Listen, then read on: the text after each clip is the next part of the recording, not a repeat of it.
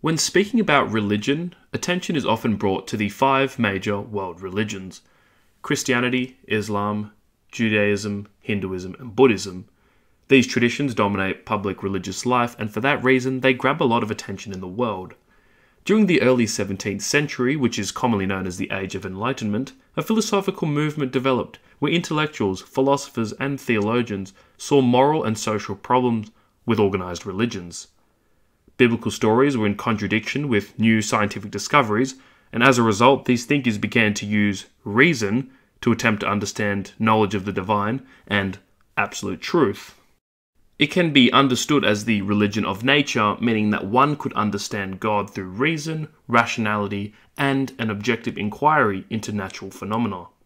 This movement was called Deism, and in this video, we'll be looking to understand this philosophy, including its historical origins, its rationality, and also its criticisms in the 21st century. I hope you enjoyed this video, and without further ado, you're watching All Things Humanities.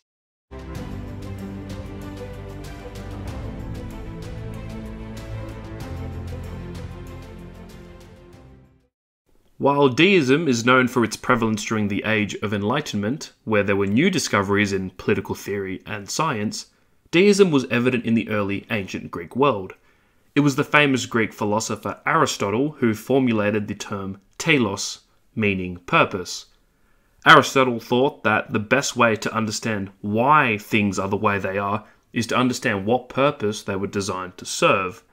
For example, man had the ability to reason, and therefore man should reason. This line of thinking extended to why we had purpose, inferring that the natural world is designed for human beings to live and exist in the world. The next logical progression was that natural phenomenon cannot exist unless it was created by a supernatural entity. For many world religions, this is the intellectual and, if you like, philosophical basis for believing in an all-powerful God that is beyond nature and material. However, in the deistic tradition, the supreme being, or creator, does not intervene in human affairs and in the universe.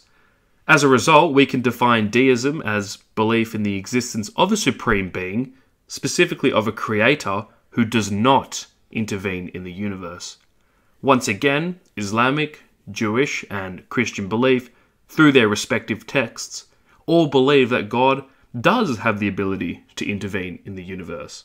For example, if you are sick and you're seeking medical treatment, the theistic position suggests that God can answer your prayer, intervene, and potentially cure your sickness. The deistic worldview suggests that this is not possible, for God does not intervene in the natural world. The most profound modern deist was Lord Herbert of Cherbury, a historian and philosopher who searched for the foundations of knowledge. In his work De Veritate, Herbert aimed to separate truths from experience. He thought that truths are imprinted into our minds, and it's evidenced by their universal acceptance. So regardless of culture, time, or place, certain statements of the world were universally true. For example, the act of killing somebody is morally wrong regardless of which country it happens in. Murdering somebody in England is the same as murdering somebody in Saudi Arabia, which is the same as murdering someone in Indonesia. In the end, Lord Herbert created the 5 common notions that unified all religious beliefs, which were: 1. There is one supreme God. 2. God should be worshipped. 3. Virtue are the main parts of divine worship. 4. We should be remorseful for our sins and repent. And 5. Divine goodness dispenses rewards and punishments, both in this life and after it. According to the deists, these principles of life could be discerned from reason alone, and did not require a divine revelation to understand them. We didn't need God to come to the earth and tell us. If we logically looked at our human nature, we could decipher these ethics and act them out to live good lives. Deism implies that we can discover moral truths by reason and through our own conscience. While these beliefs were strong in Great Britain, they inevitably spread to the 13 colonies of America. Deism was critical in the thinking of Thomas Jefferson, who asserted principles of religious freedom in the First Amendment to the United States Constitution.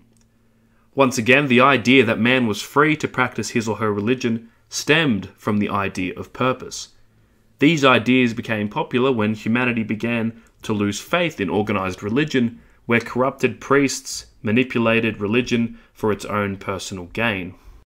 Additionally, the siege of Constantinople meant that Europe saw the destruction of religious war and opted for a universal belief system, regardless of one culture's particular beliefs.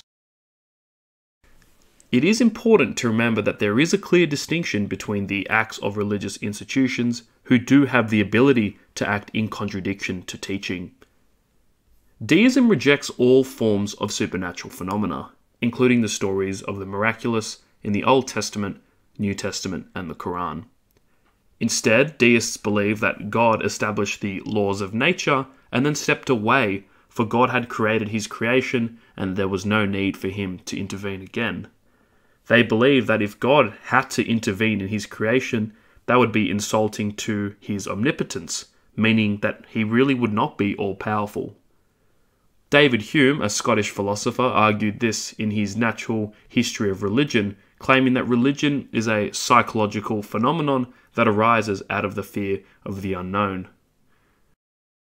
In 2018, the Turkish Ministry of Education report, titled "The Youth is Sliding Towards Deism," claimed that Deism has been growing in Turkey while Islam is being repudiated. In the United States, deists grew from 6,000 to 49,000 between the years 1990 and 2001, and 12% of believers in the US believe in a deist concept of the divine as a higher power rather than a personal god. But that brings us to the end of this video on deism. Is deism a logical and rational position? If so, why? I hope you enjoyed this video, and if you did, be sure to press that like button and subscribe for more content like this.